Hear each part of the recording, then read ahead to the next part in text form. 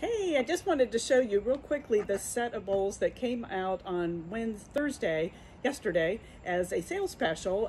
So it has a extra seal for the smallest bowl up here that has the center in it so that you can put your hand mixers in there. And then it also has the little strain on here. So if you have fruit or something that you're rinsing in here, you can cover this and be able to strain off the liquid.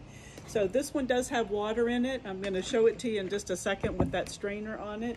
And then your middle size bowl, and I will share all the capacities of these two, 25 and a fourth cup.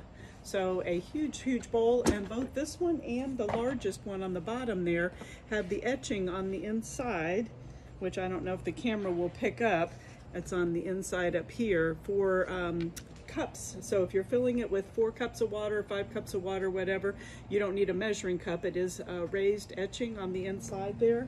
And then this is the 40 cup. Actually, it's a 40 on the nose cup, and it too has the etching on the inside. So it takes you right up here on the top part.